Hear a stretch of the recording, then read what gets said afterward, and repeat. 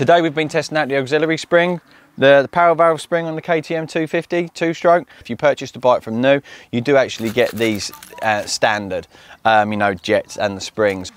For me personally, you know, I've done lots of testing with these over the years, even with back in the day on the 300, and you know, and it does all depend on what cc you ride and what your bike setup is, to what spring you're going to like, and to what spring you're going to find works for you.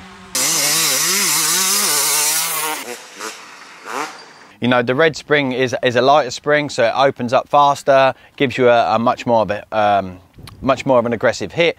It's probably a little bit harder to ride with, in all honesty. I don't really enjoy that spring, whether it's a 250 or a 300. So my advice to you is not to bother using that spring whatsoever. The standard spring is yellow, and the green spring is the thicker spring, which delivers the power a lot smoother, so it takes away the hit. Also, it stretches out that power curve a little bit more. It's not stretching it out as in like giving you extra revs, but just because it produces a linear curve, so it feels like it stretches it out more when you're riding on the track.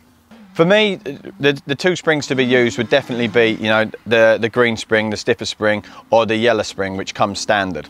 The green spring, if you're an enduro rider, you're going to find this spring really useful in riding through the woods, you know, because it just helps. It just makes the bike deliver a power in a much more usable, friendly way. It's not so nervous.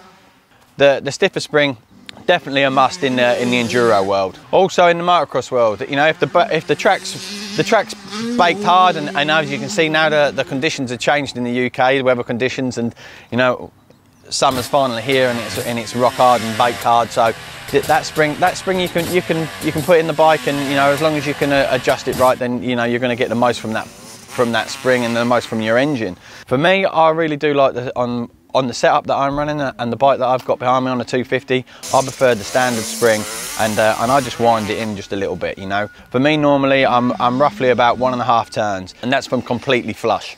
The more that you wind in, obviously the more load you're putting on the spring. So basically what's going to happen then is that it's going to be harder for the power valve to open, you know, so that hit's not going to be there, so you're mellowing the bike out. I like it so when it comes out of the turns that I know what the throttle's going to do, you know, and I can basically trust in the rear wheel and get the spin on if I want to get it to slide. If not, I can take a gear higher, and I know that the bike's going to pull it, you know, so that there's more torque, and you've got to get that balance right. But you've got to feel it out on track and feel what works for you, you know. So some riders like the power to come in a little bit early on the throttle, so they can, especially in these conditions, so they can get that bike spinning a little bit early, and they use that to turn.